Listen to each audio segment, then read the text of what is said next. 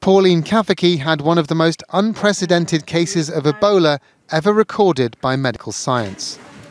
What you can see here is that's your cerebellum, okay, that's right down at the base of your brain. So this is the main laboratory here. Here at the University of Glasgow, Dr. Emma Thompson led the cutting-edge scientific team that worked tirelessly to find out what was wrong. Pauline's case was already an unusual case. She had one of the highest viral loads ever recorded during her first illness, and so unusual things can happen in that sort of situation. Once in the bloodstream, the Ebola virus will kill more often than not. Pauline Cafferkey's initial infection was cleared after intensive treatment, including experimental drugs. But 9 months later, she developed meningitis, a swelling on the brain which can be caused by a bacteria or a virus.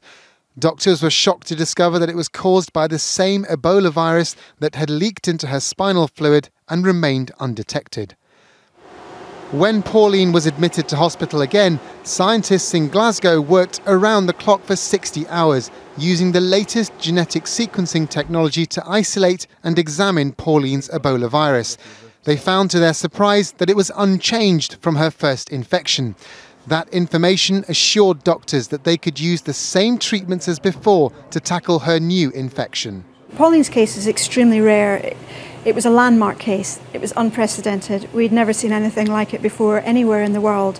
Even in the many thousands and tens of thousands of survivors in West Africa. You said that the virus has now been cleared from Pauline. Is there any risk at all or any concern from you that it might re-emerge and cause infection again in her?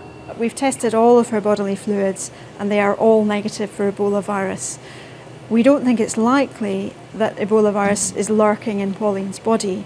However, we have to acknowledge that this is an uncharted territory and that we need to monitor things very carefully. Okay, I'm going to introduce you to the lab.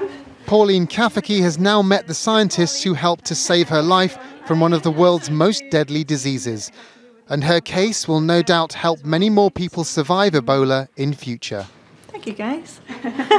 Sorry for all the hard work. Alok Jha, News at 10, Glasgow.